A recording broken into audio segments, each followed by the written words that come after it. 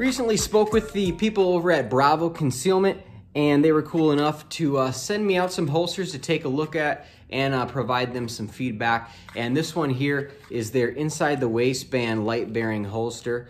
And what I'm gonna do is, before running any of these holsters, or any, especially inside the waistband holsters for concealed carry or everyday carry, I like to dry fire with them first. Dry firing costs $0.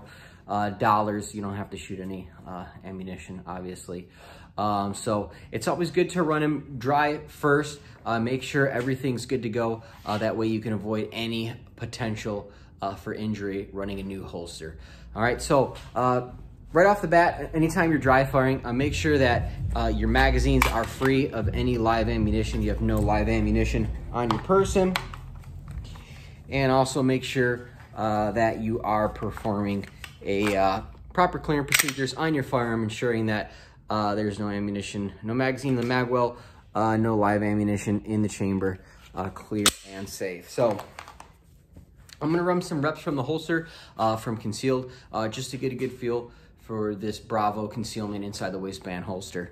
And then I'm gonna pick it up to some other dry fire exercises as well. The targets I'm gonna be using are from Baer Solutions. These are free. You can go to their website, print them out. They're pretty cool, and they have a lot of different options out there, so you can see a lot of IPSCs, some no shoots, and some circles in the middle that are basically a plate rack. So the different sizes of the targets are kind of simulating distance. So typically dry firing, you're in your house or something like that, where you don't have a whole lot of space to move around. So the different size targets are gonna help kind of create that space for you. So I'm in my garage, pretty decent amount of space, not the amount you're used to at the range, but there's still a lot you can do, and you're spending $0 and using 0 live ammunition to get this little bit of practice in. So this is gonna save you a lot of time and money at the range by running some dry fire practice at home. All right, so just a quick look. The way I'm running this setup is I have my Bravo Concealment holster over here, appendix, a spare magazine there as well. And I'm just gonna be running some shots out of the holster just to kind of get a feel for this before I start moving around and doing some other stuff.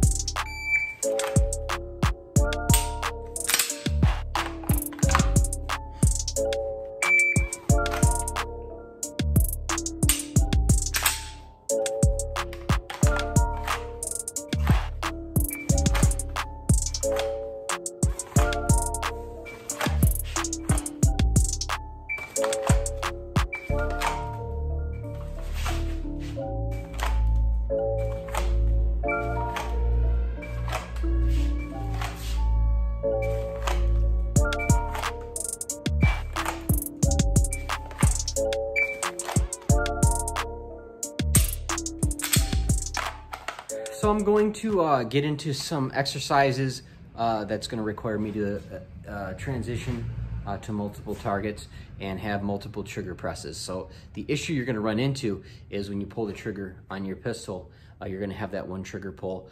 It's going to release the firing pin, and then basically you're going to have a dead trigger. It's not going to do anything. It's going to stay to the rear. So what I like to do is kind of disable the pistol's ability to release the firing pin, and that's gonna allow you to have some sort of trigger to pull. You're not gonna have your reset, but you're still gonna have a trigger that you can practice pulling straight to the rear.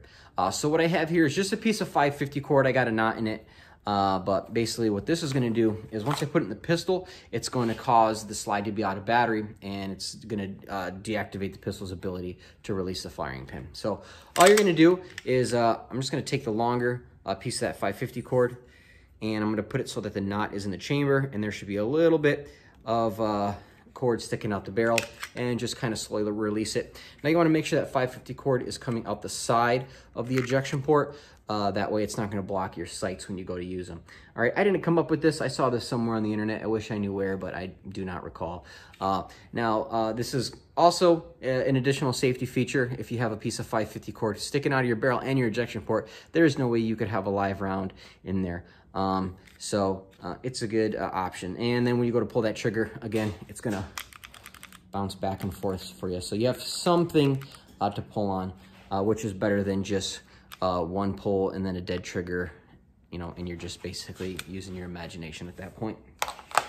So I'm gonna run through some exercises, again, using the Baer Solutions targets that are free on their website. You can print them out and set them up, different sizes. I got a few cones on the ground just to kind of move to some different spots. When it comes to doing reloads, if you are worried about your mags getting messed up, you can go ahead and put a piece of cardboard or carpet down on the ground to save your mags. Otherwise, not a big deal from pistol height. Shouldn't really damage them too much.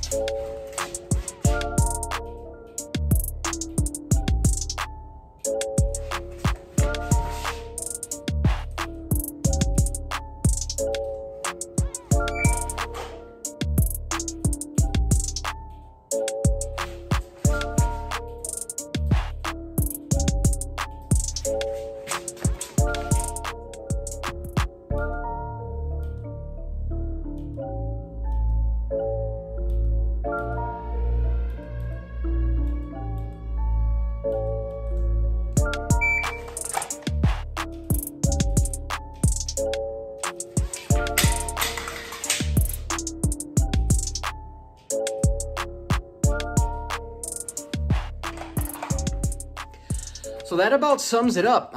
Spent about an hour in the garage just kind of messing around with the dry fire stuff there with the new inside the waistband holster. And there's a lot you can do with dry fire practice.